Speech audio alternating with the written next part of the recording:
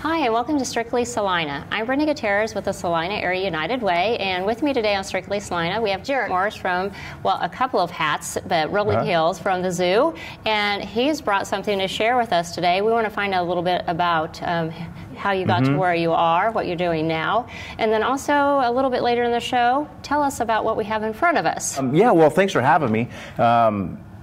You know, I think when we talked the other day, we were kind of talking about pollinators and what's going on in the gardens this time of year, and maybe at Rolling Hills Zoo. So pollinators is something that we take a lot of pride in. Things we you know, just projects that we really try to keep in our thoughts all the time as we're working on different projects or sprucing gardens up. The reason pollinators are really important is I think everybody knows that pollinators. You know, they go out flying flower to flower, gathering nectar and pollen and distributing it, and that's a big help or a big reason on why plants can propagate.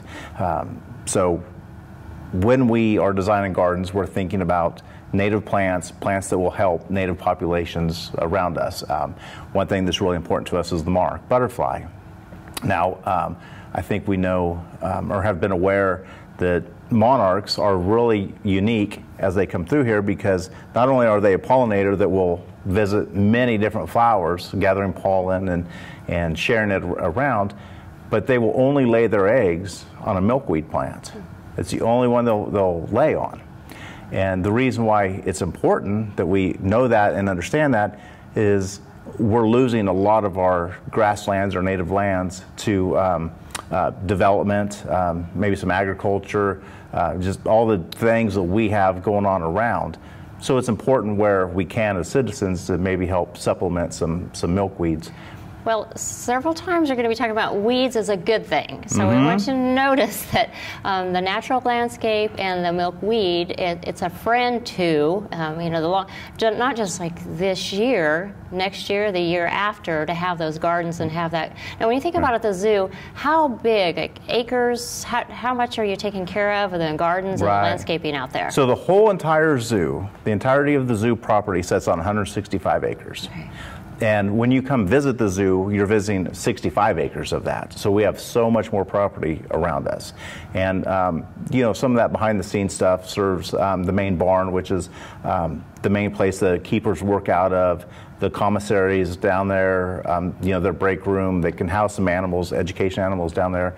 And then the maintenance and landscape, they have a shop outside of the main part of the zoo, where we keep all of our equipment and stuff, and the veterinary hospital is also outside of that. But then the rest of it is grassland. And we want to really take care of that grassland the best we can, and so we're always kind of trying to figure out what is the best thing we can do. It used to get mowed real regularly, which that helped keep down the cedar trees or the other invasive tree species that we have in the area. In the last several years, it hasn't been able, we didn't have really the opportunity to mow it a lot. One year we did have the chance to burn it, but we need to get back onto a good practice of that. And the reason that's important to keep those invasive species out of there, including those cedar trees, is so that the milkweeds can flourish in that area. Now the common milkweed, which is the ones that you'll really find prevalent out in the prairie or the grasslands, will colonize.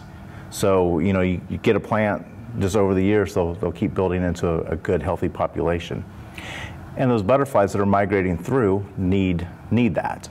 And so we want those butterflies to come through. We want those butterflies, because the monarch is really a unique species. If I am saying this correctly, which I think I'm either saying it correctly or really close, is that there's no other species of butterfly that will migrate like they do. Because they start their spring in Mexico, and they slowly start moving north through North America. And it's just generation after generation, and the further they go, more generations, and they'll make it up near Canada. Wow. And then there's a time, you know, they know when the time is, whether it's by sunlight or what, they know that it's time to go home. So then they'll start coming back, and that's when people are seeing those big mass numbers of butterflies coming through. Maybe if you live out in the county, your hedgerows, you might find one evening just filled with monarchs. Well, they're moving their way back to Mexico, where they will overwinter, and then they'll live there. And as soon as they start again, they start laying eggs on milkweed, and then that generation dies, and they just keep building. And like I said, it's really unique since they will only lay eggs, and the caterpillars will only eat the milkweed. So it's really important that we have that. So thinking about, Salina talks a lot about we're in the heartland. We talk about chambers and tourists. To be friendly to the insects too is what I'm hearing. Right. Because we want not only the humans, but to have all the different, the cycle of nature to come and go through that. Right. And I'm thinking about people that live in town. What can they do to help welcome? So there's so many things you can do. Or not do, maybe? Or not do. Yeah, well, it's probably easier to say things to not do, because it might be one of those things that, you know, if you just, so let's do the not do first. First thing, let's just pay attention to what we're doing to the environment, right? Willy-nilly using pesticides and herbicides, you know, you have a single pest that you want to go after, and you just think, the more spray I spray, the better, or I'm going to eliminate, you know, I want all the wasp out of my yard. Well, if you just broadly spray, you're killing lots everything. of things are going to pass. So if you do have that one particular pest that you need, understand how you can control that one pest, like the wasp nest, for example. Maybe you have a termite problem. Understand how you're going to deal with that problem without disrupting the entire environment around you. So that's one good thing. You know, one thing to do or to not do. Other things you can do, if you say you're in an apartment complex and you just have a balcony, just a simple planter box with some of everybody's favorite plants, like lantana is real popular among pollinators. Zinnias, I think, are real popular. The burst of color that people like to see. Right. Those are all, you know, beneficial to that. So that's one thing you can do if you're in a smaller space. Now, if you rent a home or own your home, you can start incorporating bigger pollinator gardens into your lawn, your landscape. Eliminate some of that lawn. I mean, grass is nice, you but know, there are here's the benefits to other. thing: the grass looks nice, and I recently moved into a neighborhood where everybody loves their grass, and I'm going to maintain my grass responsibly, you know, so it looks good for the neighborhood. But I'm also eliminating a lot of it, and we're going to bring more plants in. Yours is more like a demonstration garden. Right, yeah. I mean, who wants to... Gradually, this can be done. It's just, I think it's weird how we water grass just so we can go mow it, you know. Well, you and I have other things we could be doing, right? right? I would rather do anything but mow grass. What can we be doing? Yes. Well, and also thinking about the water, fresh water is important if we're going to have keeping the pollinators, you know, you've got the insects, you want to come, you want them to stay healthy, so having fresh, clean water is going to be important. And that's as easy as, because they're not picky. That's not picky at all. So one thing that we do a lot of is mulch, like real thick mulch everywhere, which mulch is very beneficial, and there's so many different types of mulches, you know, whether it's just the natural leaf breakdown, leaf mold, you know, compost, you're composting some of that. But insects need some of that bare soil, because if you're out watering your garden and there's all that mulch there and they can't get to some of that soil, like butterflies, for example, they can drink just fine off wet soil or a muddy, like a mud hole or something. And many of them can. So as you're designing your garden, think about spots that you can leave so that maybe if your drip irrigation is running in your garden, a spot that they can get in there and get that water. Purposeful, a little spot. It's a good thing. Right. Yeah. It's like a few years ago at the zoo, we started trying to think, how can we eliminate some of the work? And we have so much grass out there. So we played around with some ideas of letting some grass just grow kind of more natural, and it was controlled. You know, we made sure that there was no noxious weeds in there. We made sure that it could get some water so it didn't look just like a browned up area that was just not getting taken care of. And a phrase that kind of came out of that was, as long as it looks intentional or looks on purpose, you know, so we still mowed around it, we still put a little bit of water on it, we made it look on purpose. So you're exactly right when you said a little bit of intention like that is huge. So. And what brought you to this? I can tell by the way you're explaining and the details that you're sharing. What brought you to this interest in the insects, the pollinators, and the landscape? You know, I think this all started back when I was a kid. So my dad was in the military, and so we moved around a lot. But when we were stationed in California, we were not very far from Yosemite National Park. And so we would camp in the mountains around Yosemite a lot. And so we spent a lot of time outside in the mountains, exploring creeks, seeing a lot of wildlife out there. Thankfully, never encountered a bear where we shouldn't have.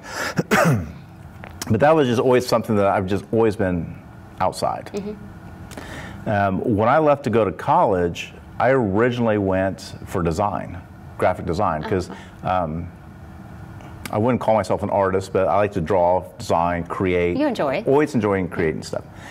But once I got to college, it wasn't long after that, some people I became friends with were there studying plants.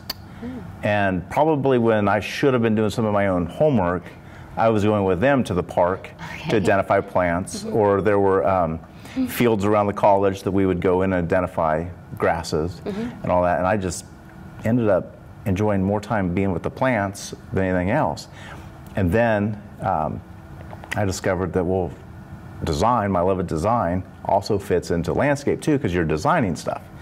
So I've just always enjoyed solving problems around people's landscape, around the zoo's landscape. I always enjoy helping people too. So. Well, the variety of sizes between your own lawn and at the zoo, you've got a variety of experiences there. How are you incorporating at the zoo? Tell us a little bit about what someone would see if they want to know more about specifically pollinators at the zoo. What might they see? Yeah, so we were really fortunate. Several years ago, we applied for a grant through the Association of Zoological Horticulture, and through them, we were able to purchase some native plants. So we have 2 or 3 gardens set up. One of the bigger gardens sets between the giraffe exhibit and the African crown crane exhibit. And you can actually walk off the pathway and onto a graveled area and get up close with the plants. Right now, the bee balm is blooming and it looks amazing. The coneflowers, we have some yellow some prairie coneflower, purples. I think we have some white coneflower there blooming as well. I'm also, the aroma is going through my mind too. Yeah. When you're walking out in nature, when you have the aroma of the natural blooming flowers. And then not too far from there, we have, since you brought up the aroma, we have some lavender that's blooming now too. And the lavender is just amazing. And then of course mixed in there, we have the common milkweed. And so, you know, that's probably 3 feet tall. It's just finishing blooming now. So the flowers are starting to wilt, and then here real soon the seed pods will be forming. And that's also amazing too. And it's really fun to collect those seed pods in about February. And you just make sure that you open them wisely and outside, because they have been known to burst and just float. Not in your house if your parents are not approving. That's part of what we're saying. There's a story from the Monarch Watch, and they asked for people to send them. So, but there's instructions on how to separate. For people who don't know, the pods, when they slowly will open, and then each seed is attached to like a silky parachute, I guess, you know. Because it's not really a vein, but so as soon as it opens, the wind will just it'll start lifting off there and floating away so it can disperse, right? The reason they want you to be real careful, somebody packed a whole bunch of pods into a box and sent it, and they opened it and ripped it open, and it just seed seed pods floating everywhere. So caution to some of the things. Right. Explore with caution. Explore, under reasonable circumstances of things like that. Oh my goodness. Yeah. So and then and then we have we have a sign up there that because we are also labeled as a Monarch way station, and then things that come with that is we are real cautious about how we use chemicals, and I've had many people come by and say, you see your bindweed is getting out of control. It's true, but it's also blooming right now, so I'm not going to go spray an herbicide on something that the bees and other insects are visiting right now. So we always try to be cautious about that. Insecticides. Sometimes it's easier for us in those gardens, instead of spraying our gardens, if you just take your shears and go cut the plant off, if there's something on it, dispose of that, and that perennial will just pop right back up again. So don't have to use chemical. You don't have to use old fashioned. If you need to pull something after it's bloomed. Yeah. Well, you mentioned bees. What's in front of us? This has to we'll transition to bees. Yeah. So this is exciting because brought with you. So I'm also take part in the Master Gardener program in the area, and a few years ago, maybe 4 years ago, there was a field day in Johnson County, kind of an advanced training type of thing, and so there was all these different demo plots everywhere, but at the end of many rows were beehives, and I thought, man, that's kind of cool. But when we were having our snacks and our coffee and stuff, people were just standing there right next to them. Some people setting their Gatorade bottle right on the hot, and I asked somebody about that, and they're like, no, they don't care. Just don't kick them, Oh. And so then I started really thinking about, man, it'd be cool to bring bees to the zoo. People would like that. And then I've been fortunate enough through the zoo to be able to travel to the Association of Zoological Horticulture Conference every year. And I've been noticing that more and more zoos are bringing bees actually into the zoo for demo purposes to see. And I thought, you know what, I think it's time. So then through the association again, I applied for a conservation, or a Wendy Andrew cultivation grant. And we got that grant, and that helped pay for our first 3 beehives, including the bees. So if you walk down to the reptile building, you'll see right off into the lawn there behind the people barrier, we actually have 4 hives right now. And they've been going, a couple of them have been going strong for a couple years now. Now this summer is weird because we're not having a good honey buildup this year. Bees don't collect a lot of nectar when it's rainy and real wet, because they're usually inside, and then we turn it off to get really hot. And a defense mechanism for plants is to kind of pull that nectar back down as a kind of a survival mode. So we're not getting as much as much nectar out, so they're not making as much honey right now. But at least the hives are doing well. So that's what our main focus right now is, just to keep the bees healthy. So you could have up to 30, 40, 50,000 bees in a hive, depending on how you're building. The queen will start laying eggs end of January, beginning of February. They'll start that build up. On those nice days, they'll go out, start looking for pollen. Oftentimes cottonwood trees are one of the first ones to start. I think willow trees are also an early plant that they can harvest some pollen from. Once they have their honey store, or their brood box with supplies in it and the queen's laying, once they get all that full, you can start putting honey supers on, and then all their excess they'll start putting up in those boxes, and then that's what a beekeeper would harvest. So this is one layer. So this is one layer what we're looking at, and when this you talked about building up. Yep, and so this is a honey super here. So this is what they would create the honey in. Now the brood boxes that set below it look identical to this. They're just deeper. Oh. Okay, so if I can, I'll pull a frame out here, and then this is what a typical newer frame looks like. It's a wood frame, and it's got a plastic foundation in there, and there is some a light wax coating rolled over this, and that just helps the bees understand that they can go in there and start building. So they will build their comb off of this. And like I said, if this were in the brood box where she would be laying eggs, would be a taller frame. And then so she would lay eggs primarily in the middle, and then they would supply pollen and honey around that. Okay. So almost all the bees in the beehive are all girls. And the bees that will stay on these frames and help raise them are the nurse bees. And then once the nurse bees have done that for a while and new bees come along, they then go out and become the forager bees. And the new bees that are emerging then take over as the nurse bees for a while. So basically, the queen comes in, lays an egg. It's an egg for about 3 days. And then the egg will hatch and become a larva. And then depending on what the bee's going to be, it'll be a larva for several days. It'll grow. The nurse bees will continue to feed it. And then after a time period, the bees will cap that. And then that larva will pupate and then later emerge as a bee. So that's really cool. So so since this is a honey super, they would draw the comb out on this, and they will bring the nectar in, and they will fill it with nectar. And then as it ripens, they will cap it and produce something that looks similar to this. Honey could look different depending on what they're pulling nectar from at the time. Usually about, I think a lot of honey harvesting gets done in about July. There's a lot of other maintenance that goes into keeping bees and keeping bees healthy. So we want to get them through the honey flow safely, let them build up everything they need. And then as fall approaches, the queen knows that she needs to start getting ready for wintertime.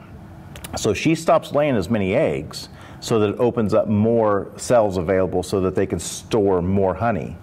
So a beekeeper will want to start pulling honey supers off to force them to fill the brood box, and the brood box will be where they would overwinter. But we have a problem with insects that get in there, and a particular mite is a problem, of Varroa mite, and they're really bad for your hives. And so beekeepers can treat for them in August when the honey supers are off. So honey harvest is usually wrapping up about then, and then we start treating and getting our bees ready for winter at that time. So a beekeeper would take something like this, and depending on how big of operation you have, you could probably have a simple little hand crank separator. So you would peel this wax off, put it in, use a centrifugal force to pull the honey out of it. The cells and wax will be left over, and you can just put this back out in your bee yard. They'll clean it all up, get it ready to go again, and you can store it, give it back to them next spring. So at the zoo, what do they do with the honey? So what we would like to do when we get enough to harvest to put out, we would like to start selling some of it in our gift shop. Oh, nice. So our graphics design person out at the zoo actually designed a really good-looking label, and we did bottle a few to see what they would look like, and they're going to look good, and I think it's going to be a real popular item when we get there. Well, no, and especially if people get to see, okay, this is where this came from, we get to see this in action. Do you perceive that you'll be adding any more boxes, or are you at a good point with balancing everything else and all the rest of the responsibilities? Right, so with everything I have to do, I didn't intend to go to 4 boxes, but it kind of just happened. And I keep bees myself also out at my folks' farm, and when your population is really exploding inside these hives, the queen will do something that's really interesting. If the hive gets too many bees in it, she knows that maybe we need to split off because we're out of room. So she'll start signaling to the other bees, hey, we're going to have to swarm or we're going to have to move. So they'll build some extra queen cells in there. She'll intentionally lay eggs to become queens. And then right before they hatch, she'll tell half the bees in there, hey, we're leaving. And they will gorge themselves on some pollen and some nectar. And then when the time's right, she's like, we're out of here, and they'll go. And then that's what people see on swarms. Everybody has seen those photographs or the images on your social media of cars or motorcycles that have bees hanging off of them, or somebody's doors got bees hanging on trees. And that's what that And that's what that is. That was a hive somewhere, a colony somewhere got too big, and the queen took half of them. Basically what happens is they go out, and some scout bees go out and find a new location. As soon as something's located, they come back and tell them, and then they fly again and go. So if you see a swarm, there's a few things you can do. I think, if I understand right, there's a list of beekeepers at the animal shelter that they'll pass on numbers to. I think the Salina Police Department also keeps a list. So you can call them. They'll give you some numbers. You can call people that might be interested in coming and getting them for you. But also, if you just leave them, within a few hours, they're probably going to fly away anyways. If it's close to night, they'll probably spend the night there, but they'll be gone. They'll go somewhere, and you probably won't see them. Leave them alone. They know what they're doing. They know they know exactly what they're doing. Yes. Right. So. Oh my gosh! Yeah, all the different things. Well, having another. If you would explain what else you brought. This is a smoker. Yeah. Is So that this is a smoker, and I brought it because a smoker is also one of those beekeeping tools that everybody kind of recognizes, right? And so bees communicate all through the hive with just pheromones. So, you know, the queen can tell them what to do by producing different pheromones, you know. When a beekeeper goes in there and they start getting all riled up, you know, they communicate with each other. Well, the smoke will kind of help camouflage that a little bit. It kind of, I think it kind of sticks to the receptors, and so basically helps keep them calm. So maybe bees in a lower box don't go on high alert. And this time of the year, if you get in a hive, you move gentle, slow, you're not kicking it, you're not dropping stuff, they're usually pretty calm. They don't really mind you being in there. Like I said, though, if you take a hive or a frame and you drop it on the ground, they'll get very upset. But if you just work real slow, in and out, again, working with intention, they usually don't mind. Now, if it's overcast, if it's evening, if it's cooler outside, and they don't have as much work to do, they're a little bit less tolerable of you being in their hive. Oh, okay. So usually when it's hot out, they're too busy to care most of the time. So, but yeah, smoke is something that's been a beekeeper's friend forever. Beekeepers used to just light a pipe and just let the smoke, you know, just always be around. Started using smokers. It really seems to help. Yeah. And if people are there scheduled, I don't know, like tours or scheduled times that you give demonstrations right now at the zoo? There's not right now, but I would really like to get into that. With everything just always being crazy all the time, there's a lot going on at the zoo. So I try, and don't write this down and don't come out specifically for this, but I usually try to make Tuesday mornings around 9-ish when I go out there. So yeah, it doesn't always work, but that's the intention. Yeah. Well, some of the other things that are going on in July, in addition to Tuesday with the bees, you've got some special events if people want to check their calendars. Yeah, well, I'll tell you what, probably one of the more popular events we just had, the Father's Day car show, which if you haven't been out for a few years, it's changed a little bit to where it's an evening event now. It's so much fun. The turnout was great, and I don't have the numbers off yet on what we did, but it was great.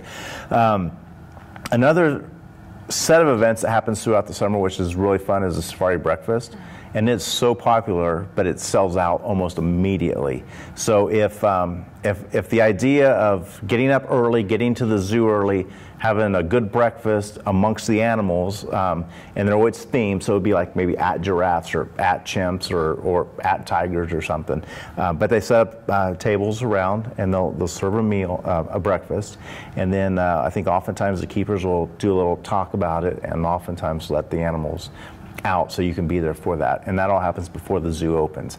But like I said, they're all sold out this year, so be thinking about it for next year. Be watching the calendar. July 31st is our next big event, and to me it's probably my most favorite event, and it's Zoo Brew. And so basically it's a craft brew type sampling type thing. And I have it written down here. I think for members it's like $35. For non-members it's $40. And if you're a designated driver, your ticket's only $20. So you get a discount to be the designated driver.